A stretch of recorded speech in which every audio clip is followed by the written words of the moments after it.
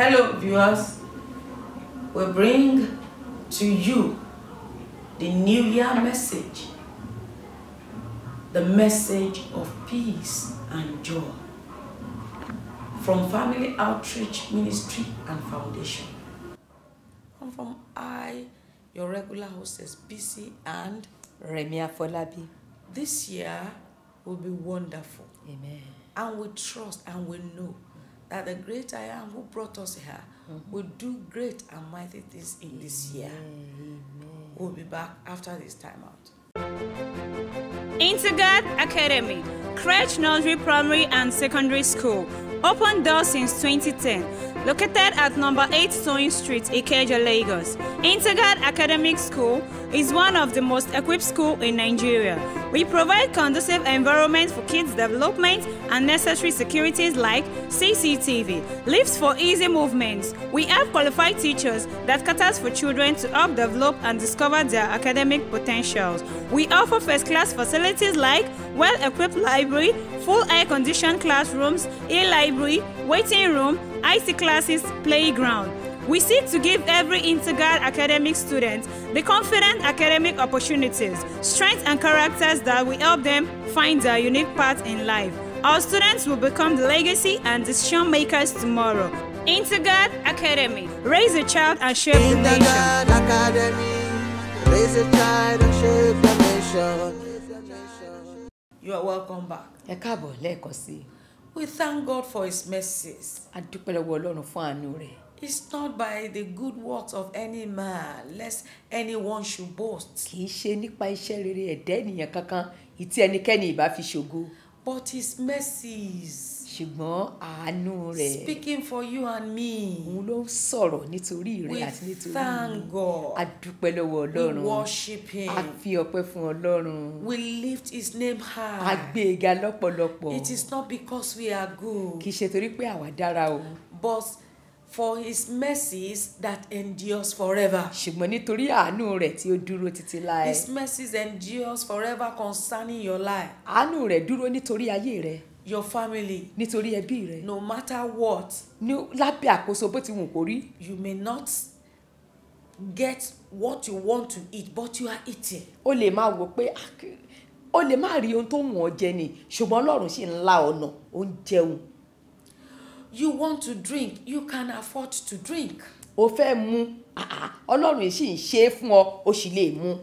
There are some that they want to, but they cannot. We are not mocking them. Àwọn kan wà, wọ́n fẹ́ mu, ṣùgbọ́n wọn à fún wọn láǹfààní ni, a sì fi yọ̀ wọ́n.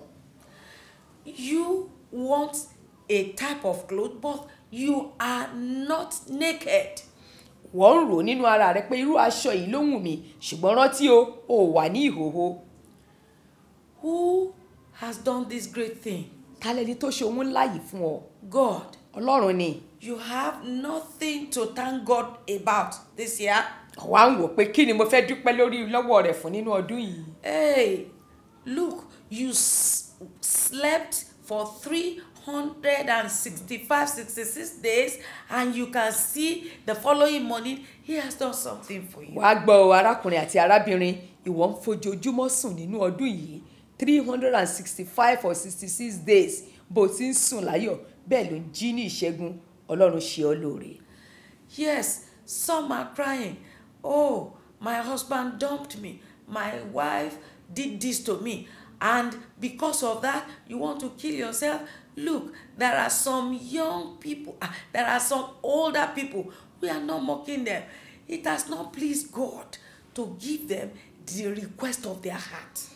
Àwọn kan wà tó jẹ́ wípé ohun tí wọ́n ń béèrè fún ẹ máa wò pé Ọlọ́run yẹn bóyá kò ṣe bóyá ṣùgbọ́n ó yé Ọlọ́run mọ ohun tó ń ṣe, ó mọ bí àti fi fún ni èròǹgbà ọkàn ẹni. The time that God has slated for that thing may be too long in your eye, but God is a God who will not withhold anything good from His own children. Wọ́n máa ronú rẹ̀ pé àkókò yìí tiẹ̀ ti pẹ́ jù, ó lè rí bẹ́ẹ̀, ó lè pẹ́, ṣùgbọ́n Ọlọ́run wá jẹ́ Ọlọ́run ẹni tí kì í fi ohun kò ní dùn ni, kò lè fi ohun tó dára kó fi dù ọ́ bí ọmọ rẹ̀.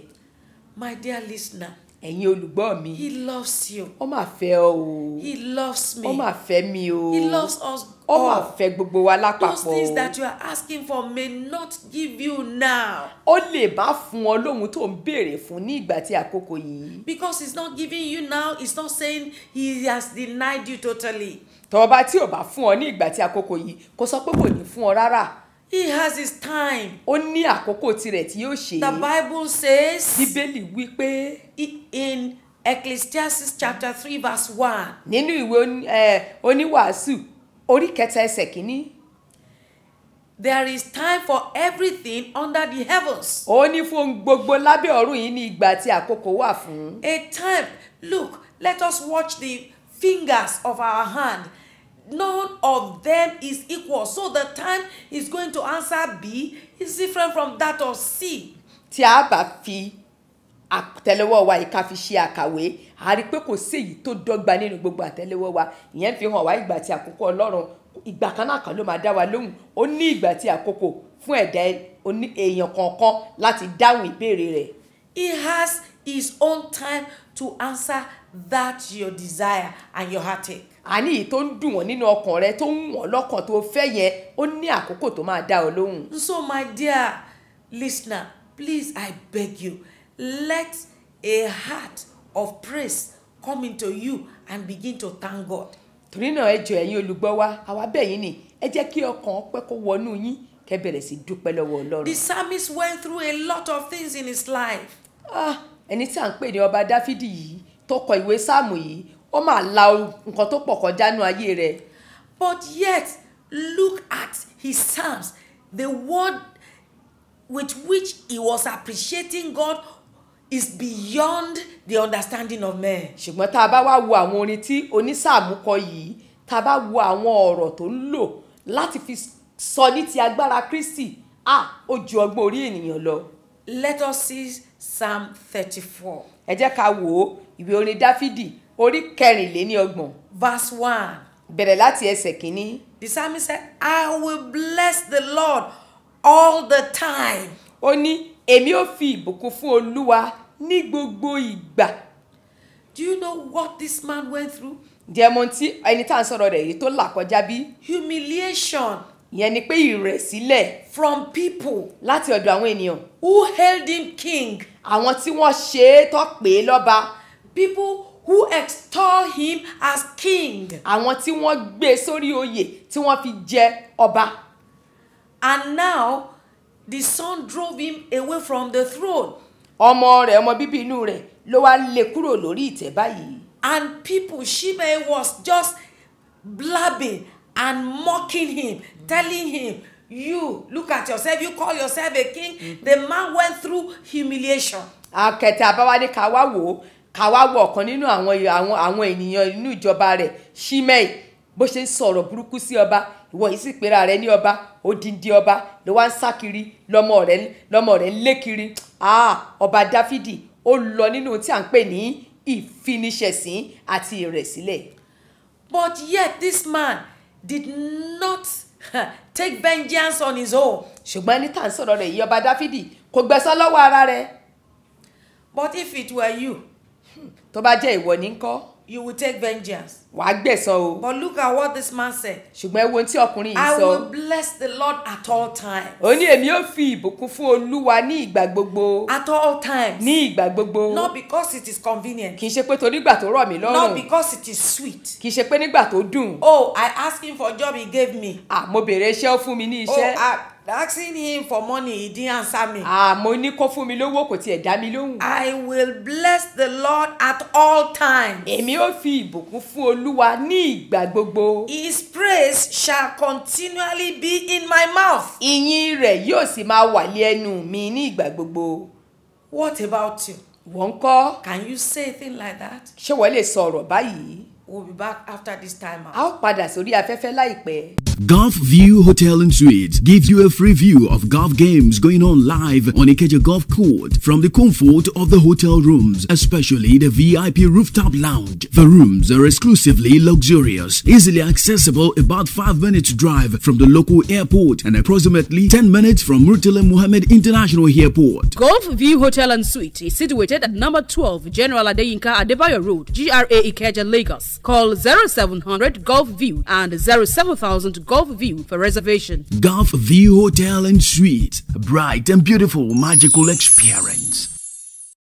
You're welcome back. Ẹ káàbọ̀ lẹ́ẹ̀kan sí. We were talking about how David knew how to praise God, and whoever knows how to praise God will receive blessings and goodies from God. À ń sọ bí ọba Dáfídì bó ṣe mọ bí àti yin Ọlọ́run àti wípé ẹnikẹ́ni tó bá mọ bí àti yin Ọlọ́run yìí á rí ọ̀pọ̀ ìbùkún gbà lọ́wọ́ rẹ̀.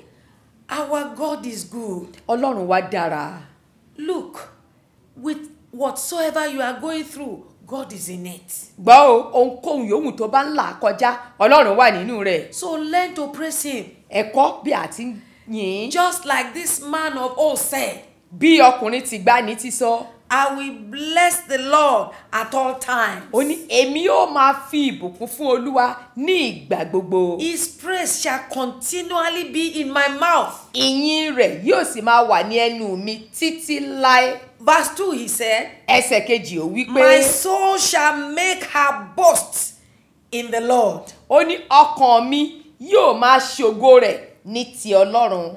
The humble shall hear therefore and be glad. Àti àwọn onírẹ̀lẹ̀ yóò gbọ́, inú wọn yóò sì dùn. This year, lọ́dún yìí, this new year, lọ́dún tuntun tá a wà nínú rẹ̀ this yìí, wonderful year, nínú ọdún ìyanu tá a wà nínú as rẹ̀ you yìí, go into bí a ti ń lọ nínú the ọdún Lord náà, will surprise you. Ọlọ́run yóò yà ọ́ Just lẹ́nu. try a thing. Ìwọ kàn ṣàdánwò kan wò. Bless the Lord. Ìwọ máa fi At ìbùkún all fún Olúwa times. ní ìgbà gbogbo. Appreciate him. Máa mọ rírì rẹ̀. Let his praise continue to be on your lips. Jẹ́ kí ìyìn rẹ̀ kó máa wà ní ẹnu Take rẹ̀. your boast in the Lord. Máa ṣe ògo rẹ nínú Kristi Jésù. Not in any Kì í man. ṣe nínú ẹnikẹ́ni. Not in any graven Kì í ṣe image. nínú ẹ̀dá ènìyàn Not tàbí because you èrèkére. have asked him and he's yet to answer Kì í you. ṣe pé nítorí pé o ti béèrè kò sì tí ì dá ọ lóhùn. He has his time. Ó ní àkókò tirẹ̀. This new year will be different in your life. Ọdún titun yìí yóò yàtọ̀ nínú ayé You rẹ. just try his praise. Ìwọ kàn gbìyànjú ìyìn rẹ̀. Just try his praise. Gbìyànjú ìyìn rẹ̀. David continued. Dáfídì tẹ̀síwájú. Said, oh, magnify the Lord with me. Ó ní ẹ gbé Olúwa ga pẹ̀lú mi. With the humiliation and all the letdowns he saw from people that were hailing him. Hey, long life the king. And yet, this man did not drop the glory of God. He said, oh, magnify the Lord with me. Pẹ̀lú gbogbo tí ọkùnrin yìí ti là kọjá, ìrẹ̀sílẹ̀ ní ìlọ́hùn kò wá sọ ìyìn Kristi nù, ó sì tún sọ wípé ẹ gbé Olúwa ga pẹ̀lú mi. And he's trying to tell people, don't look at what is happening to me. Ó wá tẹ̀ ń sọ fáwọn èèyàn tó yíká, ẹ má máa wo ohun tó ń ṣẹlẹ̀ sí mi o. Come, Ẹ wá. let us exalt the name of God together. Ẹ jẹ́ ká jọ jùmọ̀ gbé orúkọ Olúwa ga. Because this period that you are seeing in my life will soon be over. Torí àkókò yìí tẹ̀ ń wò nínú ayé mi yìí yóò ré kọjá. This time is going to be over very soon. Àní àkókò yìí ó máa ré kọjá láìpẹ́. Because he knows his God. Nítorí pé òun mọ Ọlọ́run rẹ̀. Do you know your God? Wà á mọ Ọlọ́run rẹ bí? This new year, Nínú ọdún tuntun he yìí. wants you to know him. Ó fẹ́ kó o mọ òun o. The Bible says, Bíbélì wí pé come unto me, ẹ wá sọ́dọ̀ mi. ye that labor Gbogbo ẹ̀yin tí ń and are ṣiṣẹ́ heavy laden. tí a sì di ẹrù wíwo lé lórí. Coming to him, Wíwá sọ́dọ̀ he will Kristi. give you Á rest. fún ọ ní He ìsinmi. will take your own yoke. Á gba àjàgà rẹ. He will exchange it for ease. Á fi ṣe ti ara rẹ̀. Because his own yoke is easier. Nítorí wípé àjàgà rẹ̀ rọrùn. Come unto him. Torí náà wá sọ́dọ̀ rẹ̀. Please come. Jọ̀ọ́ wá. Come and magnify him. máa bọ̀ kó wá gbé e ga. Come and exalt him together máa with bọ̀ us. kó wá jẹ́ ká jùmọ̀jọ gbé e ga. Oh, he is looking for people to sort him. ó ń wá àwọn ènìyàn láti gbé e ga nínú ọdún náà. This wonderful year, nínú ọdún ìyanu yìí. I am telling you, àwa ń fi gbogbo rẹ̀ It's sọ a fún ọ pé glorious year. ọdún ológo a ni. wonderful year, ọdún ìyanu ni. a marvelous year, ọdún ohun àrà ohun a ìyanu ni. year of great pleasures, ọdún àánú àtọ́jú rere a Ọlọ́run. year of exploits. ọdún tí à ń ṣeṣẹ́ agbára ńlá fún Ọlọ́run. God will do something great in your life. Ọlọ́run yóò ṣe ohun ńlá tó yàtọ̀ nínú ayé You rẹ. yourself, you will see yourself doing exploits. ìwọ tìkára rẹ àrípò ń ṣe ohun ńlá nínú Kristi. You will ask yourself, wà wá bi ara rẹ léèrè is wò. it me? ṣé mi náà níbí. Me? èmi. All I went through last year. pẹ̀lú gbogbo tí mo là kọjá lọ́dún tó kọjá ni. So it can be good as this. ìyẹn ni pé tiẹ̀ lè dára tó So báyìí. if I praise the Lord, ìyẹn ni pé tí n bá yin Ọlọ́run. things can change for good to ohun me. tiẹ̀ lè yí padà fún mi. Our Father is ready to do it for you. Ọlọ́run wá múra tán láti ṣe èyí nínú ayé He rẹ. will surprise you. á yà ọ́ lẹ́nu. He will make your mouth to drop in wonders. á mú kí ìyanu kó máa yà jáde nínú ayé rẹ tí ẹnu rẹ á máa sọ. Because it's called wonderful. torí pé a pe orúkọ rẹ̀ ní ìyanu. Emmanuel is with you. Emmanuel òun wà pẹ̀lú rẹ. He's ready to counsel you this year. ó múra tán láti gbà ọ́ nímọ̀ràn nínú So ọdún that yìí. you and me will do exploits. kí ìwọ àti èmi ká bá lè ṣiṣẹ́ agbára fún No un. matter what the devil wants to bring, God will stand by you because Emmanuel is with us. ohunkóhun yòówù tí Sátánì lè fẹ́ dánwò lára gbọ́ Jésù Kristi wà pẹ̀lú rẹ torí Emmanuel Ọlọ́run wà pẹ̀lú wa. You can say as the psalmist said, I have placed God before me. He's on my right hand. I shall not be moved. wọ́n náà àwa lè sọ bí Dáfídì ṣe wípé èmi ti gbé Olúwa ka iwájú mi nítorí tí ó ń bẹ ní ọwọ́ ọ̀tún mi a kì yóò ṣí mi ní ipò. Concerning this nation, we will be surprised because our God will show forth, in a place we least expect. tó bá wá jẹ́ ní ti orílẹ̀-èdè yìí ẹ gbọ́ Ọlọ́run ìyanu ń bẹ tí yóò yà wá lẹ́nu òun á farahàn níbi tá ò tiẹ̀ ti nírètí rárá. There are pantings in this nation now. àwọn ohun tó ń pani láyà pọ̀ nínú orílẹ̀-èdè yìí. We are not sure whether it's going to be this. àkókò mọ̀ bóyá báyìí ló ṣe máa rí. We don't know whether it's going to be that. tàbí bóyá bẹ́ẹ̀ yẹn ló ṣe máa rí. Whatsoever it may be, ohunkóhun yòówù kó fẹ́ jẹ́. it is a year of exploits. ó jẹ́ ọdún ìṣe ohun ńlá fún Ọlọ́run. What you least expect is going to do. ohun tó ò tiẹ̀ retí pé Ọlọ́run lè ṣe. God will fight for this nation. Ọlọ́run yóò jà fún orílẹ̀-èdè And we yìí. his children shall keep our peace. àwa ọmọ rẹ̀ yóò sì pa ẹnu wa mọ́. Is battle.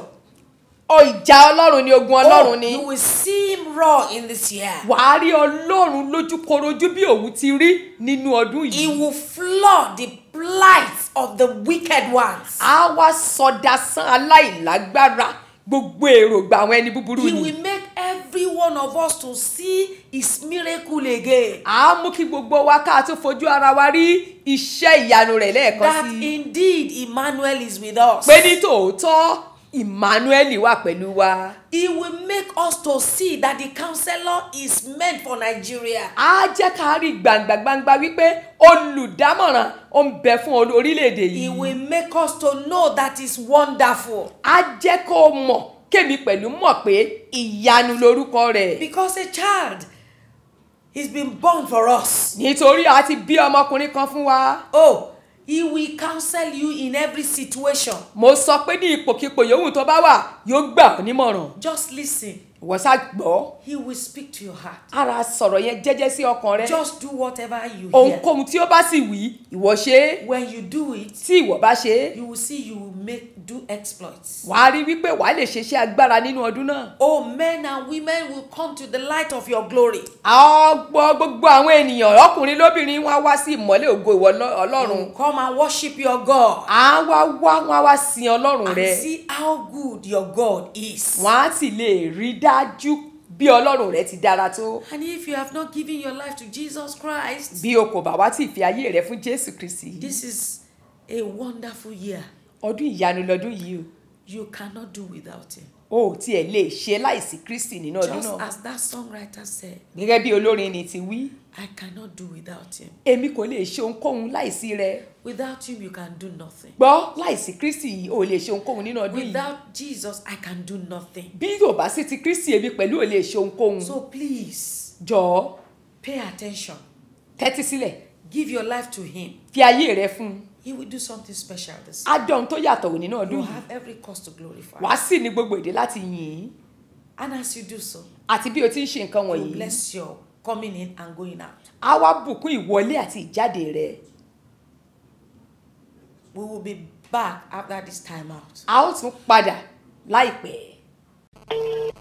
Hello, dear. Babe, what's up? Tell me, how was your trip? My trip to Dubai was fantastic. I got to see the Dubai Museum. I even spent tonight at the famous Burj Al Arab Hotel. Oh my god, are you for real? I'm also planning a trip later in the year and I'm not sure how to go about it. Babes, very simple. Just go to www.wisefirst.com. Oh yes, travel to any part of the world with the cheapest price ever and catering for your travel needs with ease on wisefares.com.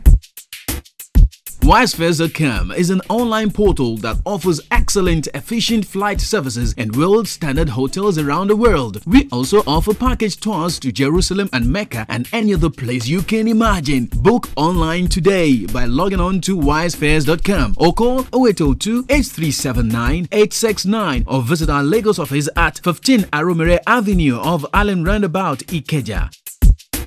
Wisefares.com takes care of your travel needs. You are welcome back. Ẹ káàbọ̀ lẹ́ẹ̀kan sí i. Do you know what we were talking? Ǹjẹ́ mọ̀ tí à ń sọ̀rọ̀ lé lórí? We are asking you to accept Sínú ayé rẹ̀. He's the man that can change every situation and turn them around for your good. Òun ni ẹni tó lè yí ohun gbogbo padà sí ògo nínú ayé rẹ̀. Is it your marriage? Ìyàwó rẹ̀ ni bí? Are you single? Wàá jẹ́ni tó sì dá wà tí ò lọ́kọ láya bí? Believing God? Tó sì ń wojú Ọlọ́run. Year of exploits. Ọdún ìṣerere Ọlọ́run. This new year, Nínú ọdún tuntun you yìí, will give testimony. wàá sọ̀rọ̀ ẹ̀rí. Do you believe it? Ìwọ gbàgbọ́ bí? You will give testimony Àní wàá sọ̀rọ̀ ẹ̀rí. of his greatness, Sí ìyanu Ọlọ́run. of his might, Sí agbára ńlá and of Ọlọ́run. his majestic act. Àti ìṣelọ́ba rẹ̀ bí Ọlọ́run.